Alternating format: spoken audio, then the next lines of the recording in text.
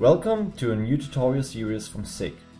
This time we will focus on the Drive Monitor within the Flexi Soft Designer. This series of tutorials is structured in 3 chapters. The first chapter is about the configuration of the different encoders. In the second chapter I'm going to talk about the function blocks in the MOC logic. And in the third and last chapter we are going to create a couple of sample applications. Let's start with the first chapter, encoders, which is divided according to the different encoder groups. First, we will take a look at the configuration of an AB incremental encoder. In the next video, I will explain the sine cos encoder.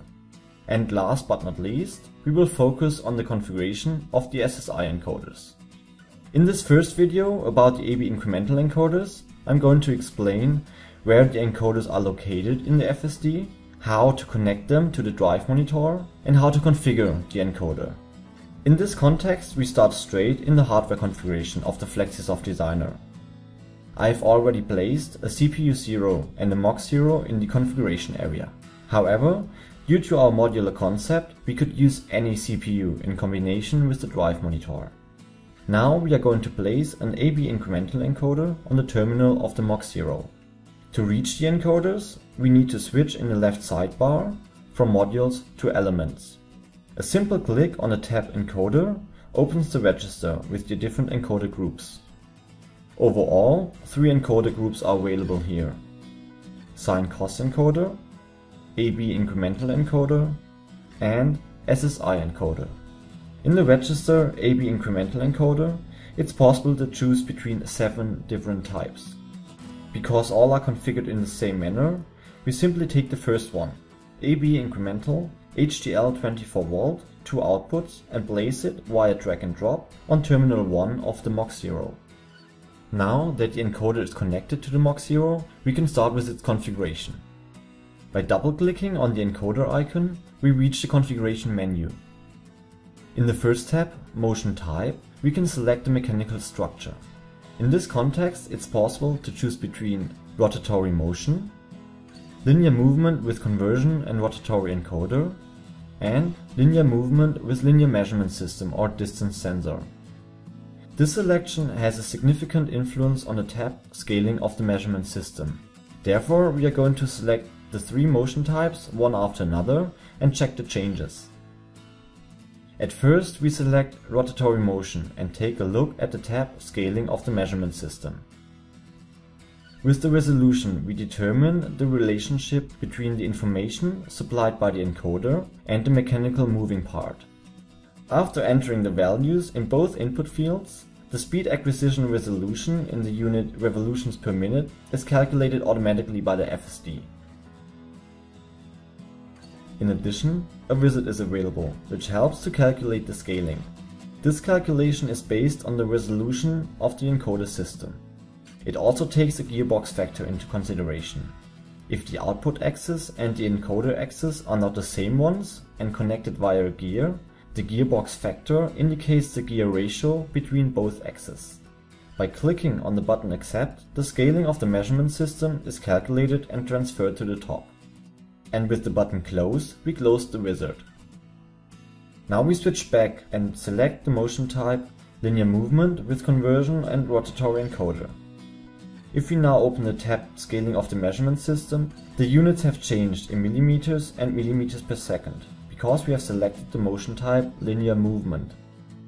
By opening the wizard, we can see that the scaling can be calculated not only in consideration of a gearbox factor, but also with a mechanical factor.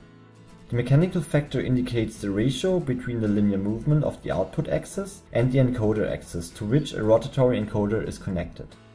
Because there is a conversion between the rotatory encoder and the linear output axis, the output axis is indicated in the unit millimeters and the encoder axis in revolutions. Apart from that, the settings in this tab are the same as in the motion type rotatory motion. Once again, we switch back to the tab Motion Type and select the option Linear Movement with Linear Measurement System or Distance Sensor.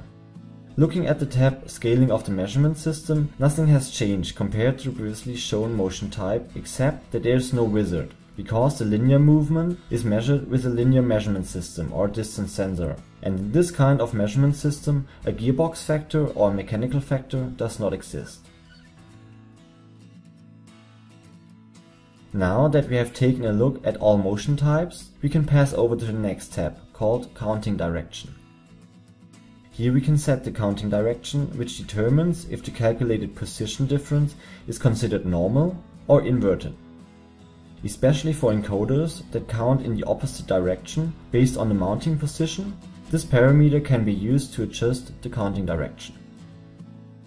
In the next tab, Speed Step, we find the option to set the maximum speed step that can occur in your application. By enabling the option with monitoring, you can set the unit and the value for the maximum permitted speed step. If larger speed steps are detected by the MOC0, for example by errors like demolition of an electrical connection or a mechanical coupling, the status bits are set invalid in the motion data of the corresponding encoder. Let's go on to the tab Encoder Splitter Box.